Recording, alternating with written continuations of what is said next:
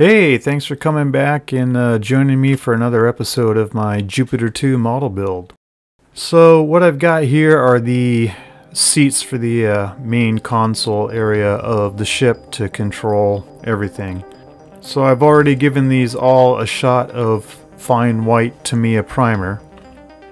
So I've gone and I've painted this seat black, and all the other side pieces and everything have been painted with aluminum. I'm going to go ahead and start to use some super glue here and just glue them into position where they belong on the seat.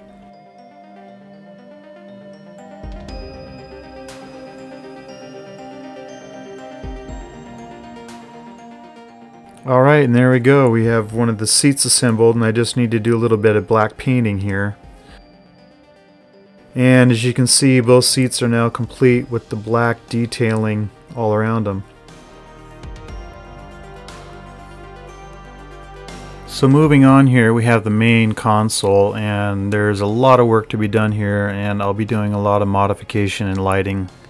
So let's just dive right into this. At the top here, we've got these three panels which just fit right into these slots here. So we've got three of those going across the top, and these are the control panels here, and the kit comes with these clear plastic pieces which I will not be using. I will be using some photo etch again. We got these three console panels here, and then we have these three panels which attach to those that go on the upper portion of the main console. So I've painted the entire console the Vallejo sky green. I've also painted the underside flat black for light blocking purposes because there will be a lot of lighting going in here.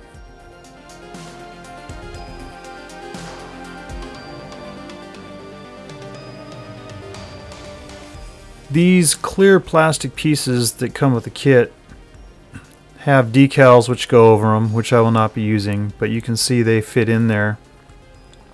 And the photo etch kit is to replace that. And you can see how that fits in the exact same slot right there. It mentions in the photo etch to use the existing plastic pieces and just attach the photo etch on top, but I will not be doing that.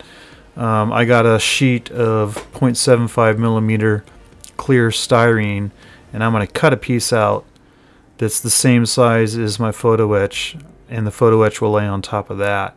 You can see how the photo etch is inset there, and that styrene I have here will raise it up and make it more flush, and also make it easier to paint the backside.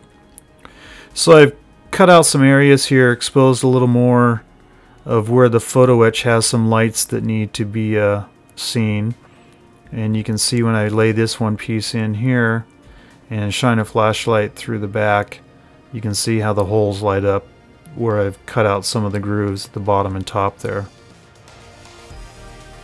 So again, here's the kit clear plastic piece, and here is my sheet of 0.75 millimeter styrene, which fits nicely inside there.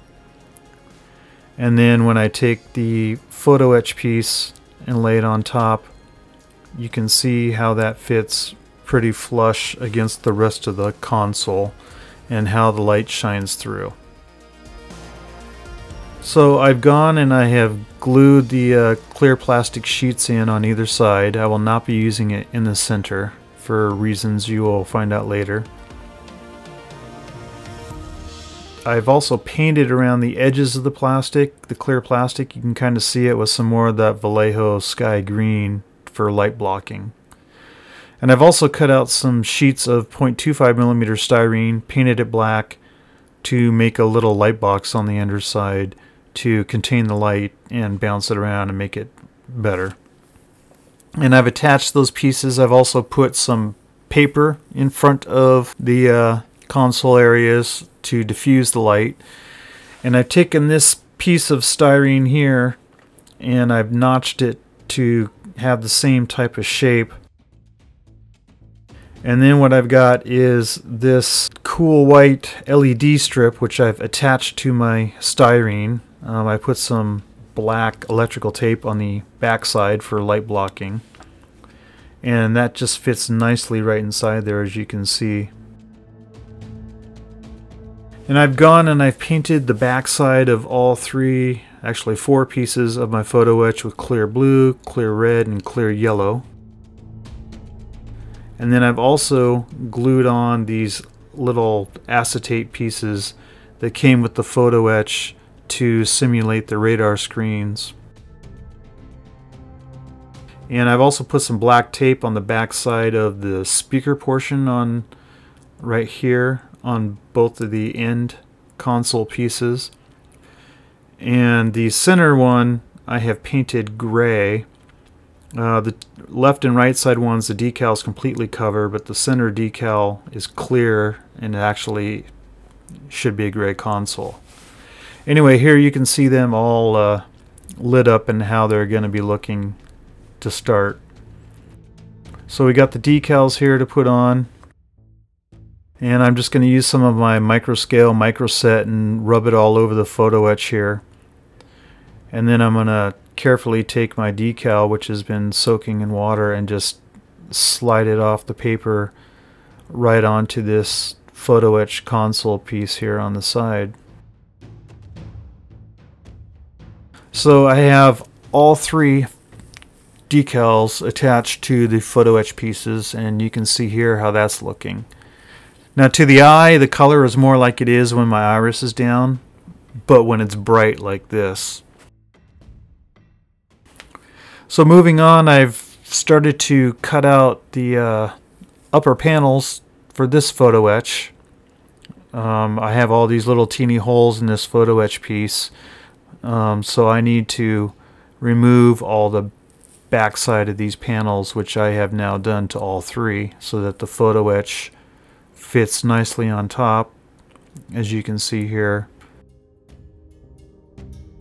And then light can be seen, although I won't be using LEDs behind them. I will be feeding fiber through every single individual hole here. And then, because I'm going to be putting fiber optics in there, I made these little back plates that I'm going to attach to extend the rear out just a tad to give me some more room to bend all my fibers down, because there is going to be some thickness there from all my fibers. And you can see here that the back plate for the kit fits nicely over the pieces that I've made, and it'll just extend it out and make it look like a little bit deeper of a console. So I've glued them together, done some puttying, and now I'm just sanding down, trying to make it smooth to make it look like it's one piece, as you can see here. And again, I've primed these with Tamiya fine primer, and you can see there's no seam there. And I've glued my photo etch pieces in to the front side, and you can see how the back panel fits on there. And I've got myself a nice little panel with a lot of clearance here for all of my fiber optics that are going to be going into the photo etch.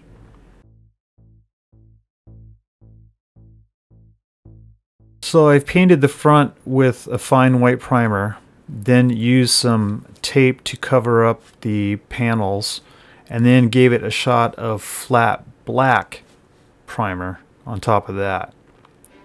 And then you can see when I remove my tape here, there's the black, and then when I remove the tape that I put over the white, you've got the white panels.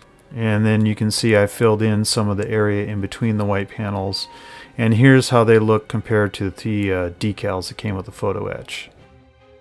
So moving on here, we've got some 0.25mm fiber optic, which is what I'll be feeding in through every single hole inside that photo etch.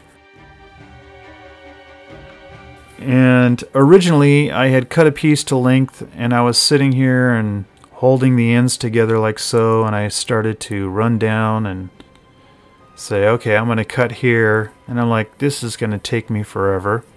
Then my wife reminded me about this that I made for her for the holidays to cut some yarn for a project she was working on. And I made one for myself with 2 nails that are 6 inches apart, and I'm going to wrap the fiber around them. And so I'm just going to start here and start wrapping my 0.25 millimeter fiber around my 2 nails, which are 6 inches apart, and then when I cut it, it'll give me 12-inch long strands of fiber. So I'm just gonna cut it now that I've run my whole 500 feet of fiber through here, and this is giving me basically 500 foot-long strands of fiber. So the bottom row of lights is slightly larger at 0.5 millimeter fiber, and I've already run those in and glued those into position. And now I'm just going to continue on by filling in the rest of the holes with my 1/4 millimeter fiber.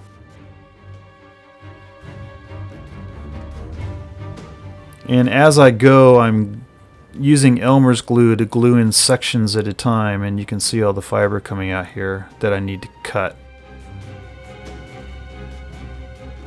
So I have all 3 panels run with fiber. I've cut the ends to make it flush with the front of the panels.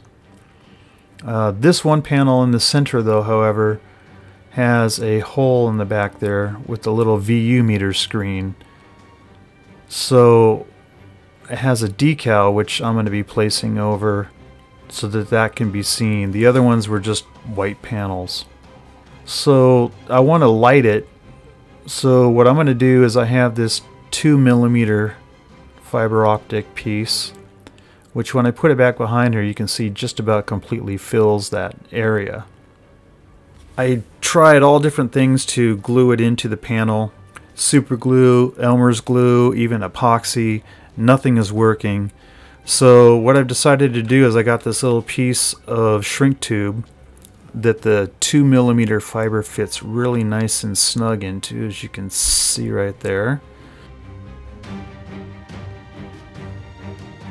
So what I've done is I've taken a piece of that shrink tube and glued that into the back side of the panel, so I can just feed my fiber into it and that will hold it in place, and then I can bend it down. So with all the fibers in place, I'm now gluing my back panels onto all 3, and I've had it sitting here for a little while with some super glue in there clamped, and you can see that the back panel is glued on there and the whole thing is done and finished with all the fibers running out through the bottom. And I've made some additional cutout here for each one for all the fibers to run through.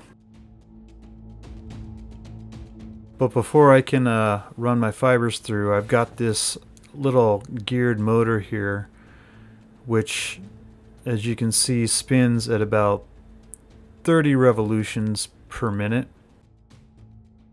And I have this photo etch piece, which I painted the one side of it black.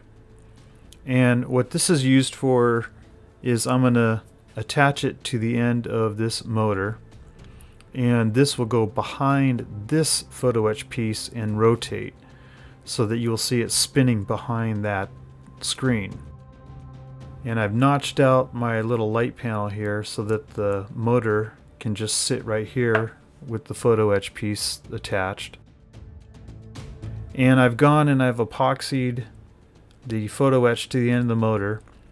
I've also made a box around 3 sides of my motor with some styrene so that the gears don't get messed up, because now I can take this motor and I can glue it to my strip here and hold it in place with some hot glue and or super glue.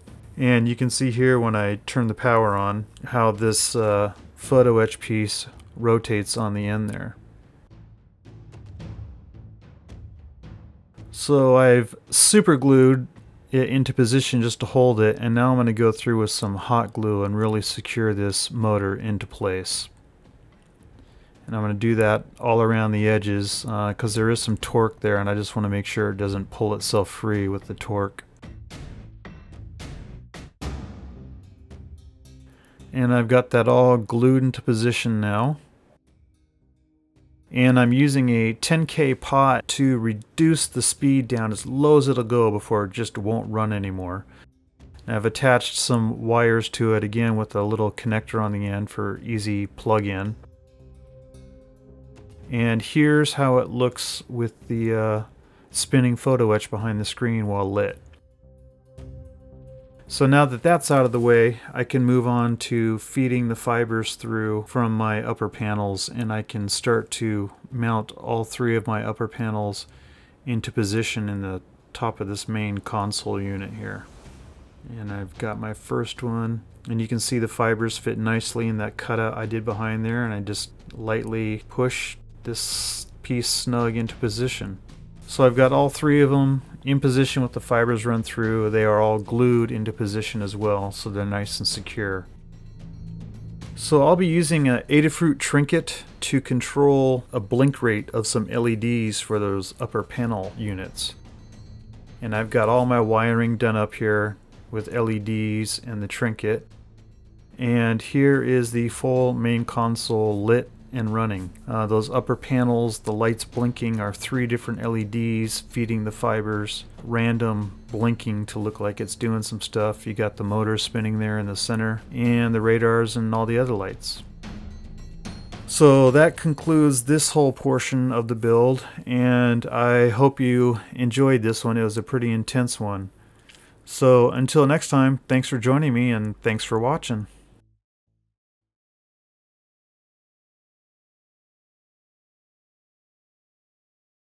Hey, if you like watching my videos, please feel free to give them a like. And so you don't miss any of my upcoming videos, click subscribe.